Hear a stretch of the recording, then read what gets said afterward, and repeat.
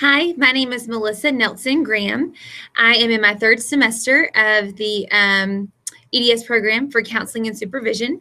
I am very excited and can see the light at the end of the tunnel at this point. I'm also a little nervous because I'm taking 3 courses this semester and I've only attempted 2 at a time so far. So I am going to be surviving on coffee and prayers. I am married and I have 2 children. My husband is the head baseball coach at his school. He's a teacher as well, and he's currently working on his master's. We have a 4-year-old little girl. Her name is Joanna. This is my JoJo. And then we have a 1-year-old little boy. This is Clayton. He is your typical little boy. He is sweet and keeps us on our toes.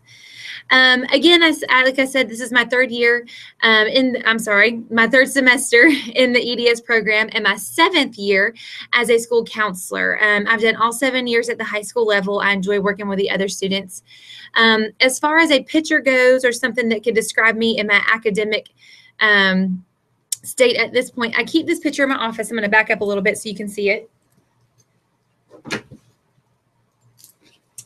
So this picture reminds me of myself and my academic development because there are some trees up here in the background that are a little more established.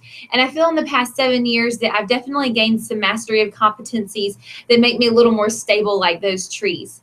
But I felt a little stagnant after 7 years and that I could learn some more, which made me want to come back and complete my specialist. So with the new knowledge that I'm gaining, I feel like I'm kind of like these flowers up front here. I'm sort of budding in my new knowledge.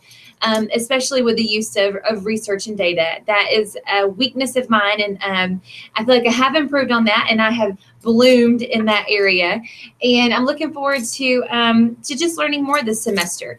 Now, I will say that I am not quite as peaceful and tranquil, I guess would be, as this picture is. I am a little more of a stressor. So that's why I like to keep this picture in my office because it helps me to kind of just take a minute, calm down, and look at something that is a little more peaceful than I am myself. So with that being said, I hope everyone has a great semester. I look forward to working with you all, and happy spring 2016.